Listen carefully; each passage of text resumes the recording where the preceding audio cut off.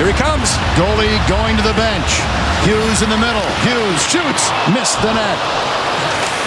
Pettersson for Vancouver. Across. Hughes shot pass. Steered wide. Miller battling with Podkolzin.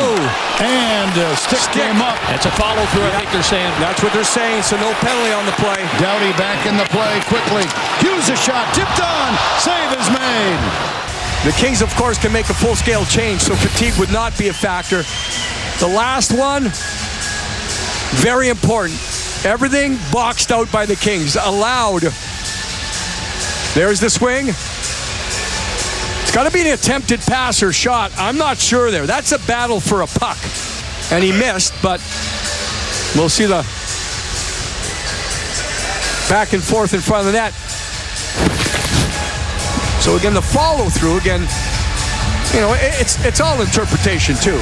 Timeout is called here by Vancouver. So they want to take the time.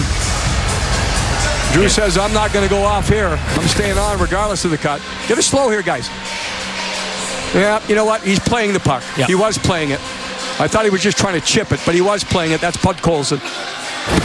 And that is one of the rules that are in there to, you know, encourage guys to keep going after pucks. But that follow-through, if interpreted by the referees as a follow-through, you do not have to call the high stick. Playoff picture, the Kings third place, 85 points. Vegas won in overtime, 85 points. They're a wild card with Nashville. Vancouver leading the Pacific Division. Well, the Kings for this faceoff, they're going to bring both Deneau and Kopitar out for the draw. So Kings are going to start with Kopitar. Look for him to be real aggressive. And it'll be Miller for the Canucks. Miller, Besser, Garland, Höglander, Hughes, and Pettersson. Net to our right empty. 3-2 LA.